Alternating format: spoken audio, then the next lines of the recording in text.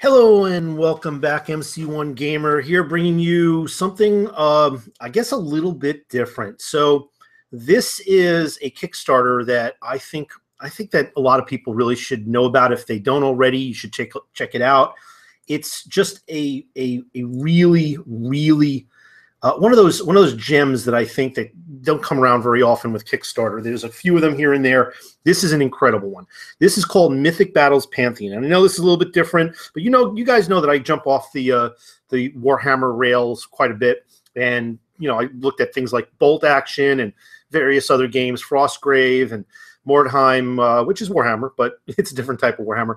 This is, in my opinion, probably one of the best things going on in Kickstarter right now. Just my opinion. It's really up my alley. When I was growing up, anything that was mythology was a big thing. Before I even got into comic books, it was about mythology, and that stayed with me.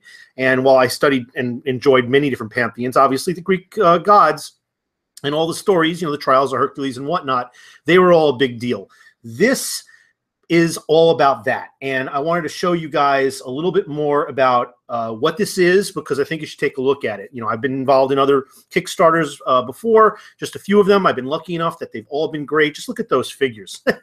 This is something that really is up my alley. So if you're really interested in anything when it comes to like the Greek gods or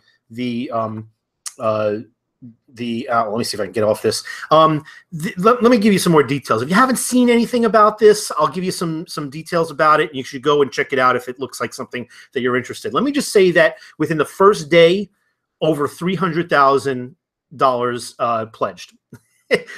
Almost 3,400 backers within literally the first minute. Their early bird special blew away. It was all gone. And the only reason why I didn't get it is because I was on my mobile phone and I couldn't act quick enough because all my information was already stored there, which kind of sucked. But it was only a $10 difference. So for just the main pledge, there's so much in this box and so much that's amazing. The sculpts are fantastic. Check out Beasts of War. They did actually a full-on, not only a full-on video with their Weekender where they did an interview, but they actually did a full game.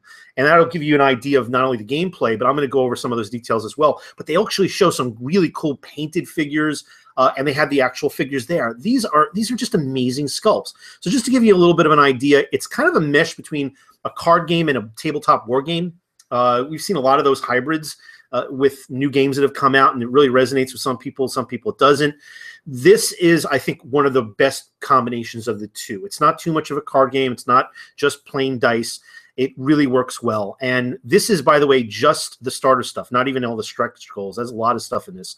So just to go through the details, it's 2 to 4 players. You can play free-for-all, or you can play teams. The average time, they say, is 90 minutes. The beginning pledge is $100. All right, that's it's $100. It's not exactly cheap, but I just think what you get is just astonishing. They give you not only great artwork, but they also are providing paint guides for painting every one of these models, which is crazy. All right, so to try and zoom in a little bit, let's see if I can get a little bit closer here, and you can see maybe a little bit more of what these things look like. These are the actual sculpts. They're gorgeous. And one of the things a lot of people, I'm sure would think about and say, I'm worried about this, is these spindly parts like these spears. Well, they're doing hard plastic, I think ABS, to make sure that all those spindly parts are solid, not going to bend or break easily in any way. And that is really important. And this stuff comes all assembled. You don't have to actually build it, which I know is part of the hobby and a lot of the things that you do, that I do, but it's also nice to be able to get this stuff straight out of the box and be able to play it, not have to build it, and just have to be able to go and paint it. So they all come with cards, which gives you the deteriorating profile as these characters get wounded. Essentially what the storyline is, and I'll just zoom up here so you can really just sit on this picture of the models while I go and talk about it. Essentially the story is the Titans have been released, and there is this huge war among the gods with the heroes picking sides against the Titans, and pretty much everybody is laid to waste. When all is said and done, the power of the gods has been shattered, and fragments of god power are strewn about the land, but the gods have been diminished to the point where they're not quite as immortal as they were, and they're still very, very powerful, and they're the apex characters and powers on the board without a doubt.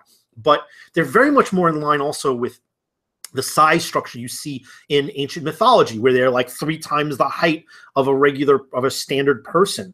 And then, you know, the difference between standard troops and the real heroes is also pronounced. So they just really look the part with what you might have grown up with, and it really does fit with a lot of the drawings and depictions you see in mythology and in pictures from that period. So while not everything is going to be absolutely authentic and historically accurate, they've really tried to kind of stick to that, and they've tried to adhere to it, and within the context that this is a game, and it really works well to try and, you know, kind of toe that line between those two. So it is pretty cool. During the story process, also, the gates to hell, the underworld, basically has opened up, and all the dead heroes from these conflicts and creatures and monsters and whatnot have been able to rise up, and now they're all doing battle to gain control and find the fragments of god powers called the Omphalos, you know, and maybe this is going to change the balance of power. But all these allies from before are now pitted against each other, and there can also, of course, be teams. But the way this looks, let's go take a look. So there's 4 core gods, but there's already one that's Kickstarter exclusive. You got Zeus, Ares, Athena, and Hades, and I'll get a little closer pick on these. This is already included in just the basic box. For heroes, there's some really cool heroes: Odysseus, Atalanta, Leonidas, Achilles, and Hercules. All have different, obviously, methods on how they can play on the tabletop. Some initial monsters, some of the very classic ones: the Hydra, the Minotaur, the Medusa, Cerberus. Just beautiful, beautiful sculpts. Again, I've seen the videos. If you haven't already, go check them out. I'm going to, again, try to get a little bit more close-up so you can see what this stuff looks like. There's several different units that you get to pick. You know, Hellhounds, Hell Warriors, Hoplites, Spartans, Centaurs, and Amazons. And there's more that have been unlocked already. Like I said, in the first 24 hours, this thing has already generated over $300,000, and there's 29 days to go. So all the different cards, specific dice, they have a really great dice mechanic in this that seems a little bit wonky when you first hear about it, but once you see it actually utilized, it works really well. You know, depending on the defense of the character that you're trying to attack, you need to be able to match that number. And the dice are measured in between, you know, 1 and 5 with 1 blank. If you get a 5, you have the option to roll that 5 again and get more. So something with like a 7, you need to roll a 2 on the follow-up dice, and then you have the 5 added to whatever the successive roll is.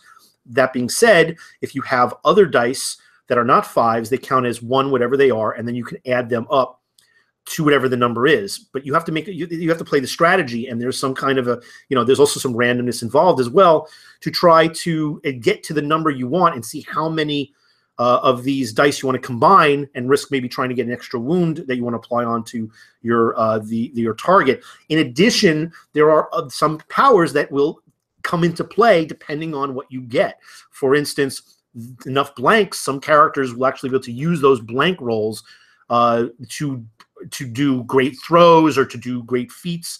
Whatever they are, they come into play on the dice rolls. So there's very much a strategy on how you use your dice, not just roll the dice and see what happens. What you do with those dice can maximize the capabilities of that attack round. They come with 2 double-sided boards. I would love to see a stretch goal here where these guys have partnered up with Game Mats EU or Frontline Gaming, and they actually provided the neoprene like mouse pad mats for these.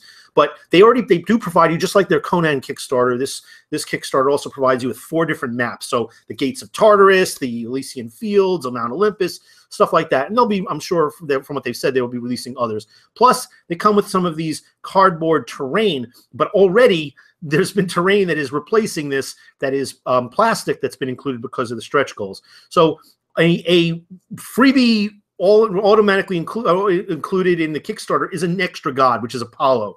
And the gods, really, they act really differently, and they have different power sets and different ways you can utilize them.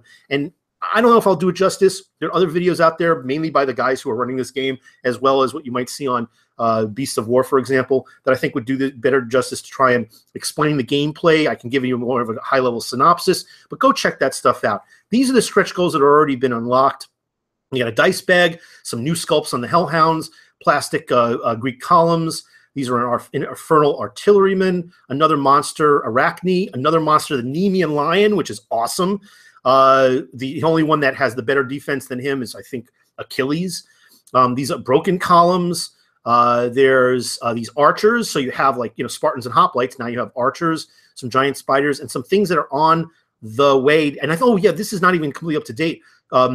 Jason from Jason and the Argonauts has already been unlocked, who is a hero in this as well. So you can see what the stretch goals are, and you get a little idea of the beauty of some of these sculpts as I scroll through this stuff. And again, some of the terrain that's been included. And just you look at the details on these. I don't know if the spiders are not exactly very sexy, but hey, look at that lion. That Nemean lion is pretty damn big too, bigger than the average hero. This is a monster. Monsters are supposed to be pretty dramatic. Can't wait to see if they bring out something like a kraken or something like that. But I got to believe that we're going to see things like a cyclops and other known mythological Greek mythology creatures, as well as other characters. So they've already unlocked Jason. Next on the horizon, which is really just right on the corner, this is probably going to happen before the end of the day if it hasn't happened already, is another god, Hermes. There's the Argonauts, who are going to be in the 360 range. I bet you that will happen, if not today, by tomorrow, so you can bring those in. And then they've already started including some of the add-ons, which, this one isn't one that I particularly and jazzed about, but it looks pretty cool, and I'll have to see how it plays before I really make a decision. But I'm not as well familiar with it. This might be just created specifically for this. I don't remember anything in the background. Some of these are known characters, but the combination of it, these are judges that were, I guess, Persephone, when Hades left the underworld to go battle on the surface, she goes and recruits these 3 judges. And they are now able to, once all the creatures from the underworld escaped, they're like, well, hell with this. No pun intended, but let's go up there and stake our claim. So these guys can be also deployed into the game. You have these great cards that show you the powers and abilities, as well as the ability again to track. You have this clip that you can maneuver down. You can see where you are, way to keep track of it. There are tokens in the game and stuff. They had this circular disc dial thing, but I guess people didn't like it because you couldn't see with the dial where your next wound levels were and how you might diminish in a couple of wounds to take some risks and chances, and people wanted more of this. I think either one would have been fine. So here's a picture of Zeus. Look at that figure. This is probably not even the best. I mean, I'm zoomed in a little bit. This is not even the best way to see it. There's better pictures of it where, and I'll see if I can go jump over to them, but that's the actual sculpt, and it looks like that. They show the videos that they've shown close up show the sculpt. It looks like this. Okay, it's not like, okay, it's not quite as much detail. I've seen the painted models. They look amazing. Now, of course, they're done by professional painters, but some of us in the community, not me, but some of us are really pretty friggin' proficient painters and can probably do some crazy jobs on these figures. These are some incredible details. It's one of the, I think the one thing universally that everybody has said, that the sculpts in this Kickstarter are sick. They're some of the best that have been seen. People have been saying, calling back to like Rackham on how that has been expressed as some of the best stuff that's out there and best stuff to date. And who knows, maybe some of those people are actually involved in this. But this is incredible. Here's, excuse me, here's Hades. Really cool, very aggressive character. One of the ways let me talk about Zeus a little bit. One of the ways Zeus plays is that he's probably one of the more balanced of these starting gods. He certainly has the most powerful ranged attack in his lightning bolt. Some of these gods have a little more strategic element to them. He's more middle of the road. Like for instance, Athena is very strategic. She has certain cards that you get access to that allows you to do more things as opposed to just running in there like Ares and just being a big brute and wrecking face. But Zeus is more of a balanced character, but he's well known to have the best long-range attack out there. Hades has a really interesting mechanic. He gets more powerful as creatures of any type die. If you lose heroes, you lose rank and file troops, he gets more powerful, which makes sense. He's the god of the underworld. Athena, again, very strategic. She's not as physically strong as the other guys, but the abilities that she has can activate more units. So you can get a lot more done. You can make more moves. You can do double actions. So there's a lot more depth in what she can bring to the table than just, you know, rushing in there like Ares, who, look at this sculpt. Look at this sculpt for Ares. Man, that just looks great. Who you run this guy forward, and it's really just a no-brainer. You beat the shit out of whatever you're up against. So here's a little bit much better picture. There we go. This is a better picture of the sculpt. These are this says plastic production samples. Look at that. And these are substantially bigger than the standard, than the rate. They're going to tower over everything else except for maybe the biggest of the monsters. So you're going to have one god, you're going to pick one, and then the way the initial deployment works is you pick which god you want, and then you have a certain X number of points depending on the size of game you're playing. I think there's a standard size. I don't know if you can go higher or lower, but there's a basic standard size. And what you do is you, with those points, you alternate, you know, with your opponent or with the other players that are in the game, because you have up to 4, and you can pick different units one by one, that whether they're monsters or heroes or standard troop types, and until you fill up all your points. And they'll give you all different types of benefits. There's all different types of things that come to bear that enhance the ability to do tactical maneuvers, to have ranged attacks, to traverse terrain, depending on what you're picking. And that's how you build up. And you can each time you pick something different, even if you stick with, let's say, one god for several games, you can totally change the game completely, which makes sense. I mean, anybody who's played any of these types of games knows that the dynamic of just one different troop type and the different types of synergies that included, and there are definitely synergies that are involved in this game, depending on what you pick, things that complement and enhance standard, you know, just default boilerplate abilities will be profoundly magnified depending on what combos you take. That is definitely going to be the case in this game.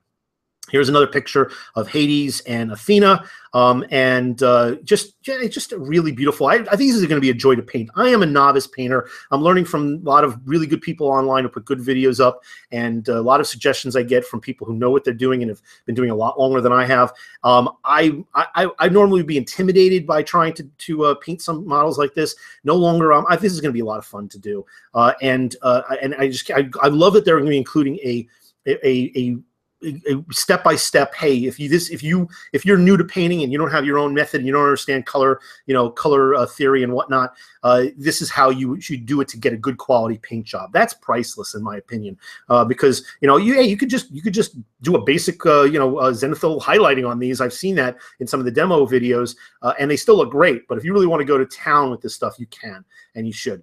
Hercules, or Heracles is the Greek name, and that's how they include it here. You know, he's a brute. His big thing is go to areas where there are terrain, pick it up and throw it. He does some pretty good damage. Achilles, his basic thing is he's hard to hurt. He has one of the best, if not the best, toughness, at least so far in game, except for maybe the Anemean Lion, and they have just a little bit of slant on how they do it. But he's extremely resilient, but not impossible to hurt and kill. Leonidas, a very good tactician, good leader in the game, and he has certain abilities, I think, where units around him can get activated, and they can actually activate for free. Odysseus, a much greater tactician. He's kind of like almost a mini Athena in terms of some of the benefits he can bring to the game. Not as much of a physical combatant, but certainly can hold his own. I don't know much about Atlanta, but I got to admit that she's very similar. She's kind of an Amazon heroine, and certainly with a powerful ranged attack. So I haven't seen any details about her, but I did do a real quick glance on the card. And some of the more close-ups here of a Spartan. No, that's not a Spartan. Leonidas, Odysseus, and Achilles. And here's a good close-up of Atlanta and Hercules. I'm not so sure about the club here. I mean, I would love to. I might convert this myself just to have it in a little different way. I kind of like the picture of it, but I like that he's in a kind of a come at me, bro, type of a look too. Some of the monsters. Here's the Medusa. I wish this was a little closer. Let me see if we can get further down. We get a better close-up on the Medusa. Yes, she can turn your opponent to stone. Here's a picture of the Minotaur, Cerberus, who is just gigantic. I mean, most of the heroes, I think, come maybe up to, at most, the chin of one of his mouths. The Hydra is as big as anything here. I think it's the biggest thing released so far. Probably the height of its heads are a little bit about the same height maybe as one of the gods. Here's a good picture of the, yeah, there we go. There's a good picture of the Hydra and the Minotaur or Minotaur, depending on how you you want to pronounce it. Awesome looking sculpts, my goodness. All right, Cerberus, just with an example of another monster here. The Medusa. I wonder if they can do side by sides. Here, a little more close-ups on the Amazons. Very cool looking pics. A couple of centaurs. These are all included in the box.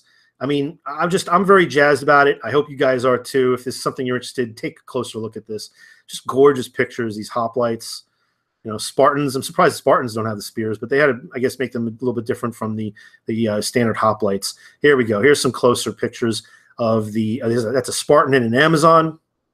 Unbelievable sculpts, just absolutely gorgeous. There's a hoplite with a centaur and the Hellhound and Hell Warrior. And, of course, my phone always does this while I'm doing a video. In any case, here we go. Let's look a little further down. Yes, all full-color cards. So you make up your deck. You have things like the Art of War cards, which allow you to get additional actions. An Emphalis card can double as many different things as you find these, basically the god power pieces that are scattered about the board. And you have to find these cards in your deck to actually activate various units. And an Art of War card can allow you to pull more stuff from a deck, or even go in and hunt and search for cards that you need. So there's a lot of strategy on what you play, how you play it, how you manage your deck. So anybody who's a deck playing person who plays, you know, Magic, Pokemon, any of these, there's so many. I mean, there's more than I can count. But that kind of strategy will come into play as well. So that plus the dice strategy, plus movement about the board, the fact it's a miniature game, it's not just a card game, of course, really has an impact. And, you know, your movement around the board matters. Okay, you have ranges. So it's a tactical game in terms of tabletop wargaming as well. So, yeah, this is, let's take a look. Yeah, there's a dice.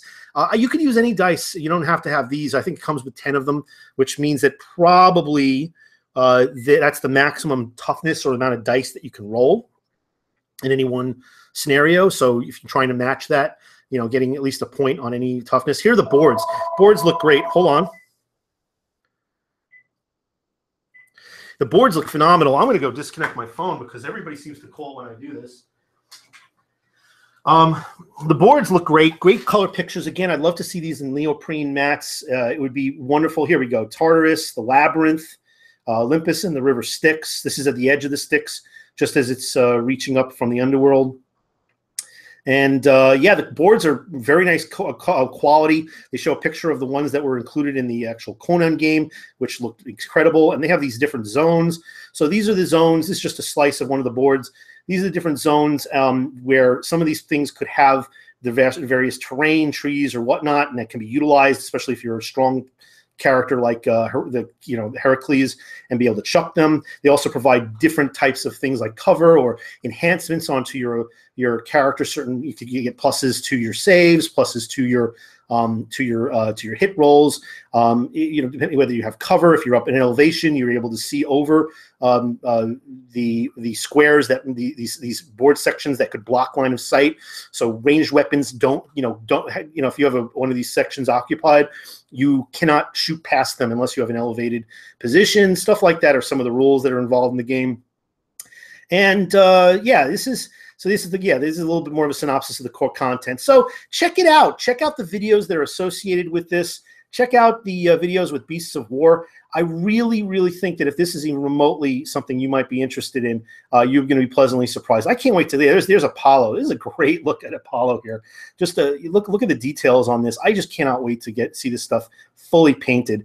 Hey, you know, if you're looking for a Kickstarter, if you're looking for a new game, consider this stuff. I'm not affiliated with these guys. I just have a passion for this type of a game and for the setting of this game, and I'm really looking forward to seeing just where it goes. I'm impressed beyond belief that this Kickstarter just blew the doors open in day one. I've been involved in 2 other Kickstarters before this that were 3D printing, and then I had 2 other Kickstarters prior to that. I'm lucky that all of them have been funded. I've kind of picked and chosen the ones that I've wanted to be part of, and I've gotten lucky in that regard. But these this is one of the ones that I think that is actually taken off the fastest. I mean, I was involved in a one of the Bones ones. I was involved in the Dwarven Forge. You know, those really flew as well. Dwarven Forge, you know, again, really went fast. But I'm incredibly impressed that, you know, day one, within 24 hours, they're already over 300K. And I can't wait to see what new stuff they come up with as far as stretch goals. They just keep it. They actually, the stretch goals have had to they've had to really kind of catch up with the speed at which people are pledging to try and put this stuff out there. And I guess for the really popular Kickstarters, maybe that's not too much of a surprise. It was a surprise for me because I haven't watched this stuff live before. So there you go. Let me know what you think. If you're getting involved in this and you're just excited as I am for it, you know, feel free to comment on it. And, you know, if you catch some of the videos on the actual gameplay, let me know how that goes. I'd like to know what your thoughts are. I think it looks amazing. I can't wait to get it on the table and get some games in with this. At the very least, you know, get the models and just paint them up. And I think it's going to be cool. So look out for more content that I have coming up. Not obviously, I got more 3D printing stuff, some more battle reports and other shows, tactics, unlocking Age of Sigmar, and more conversion episodes coming up. And if there's things that you want to see, things that you're interested in, feel free to go and shoot over a message to me, Q&A as well, and I'll be happy to include it. Have a great day, everybody.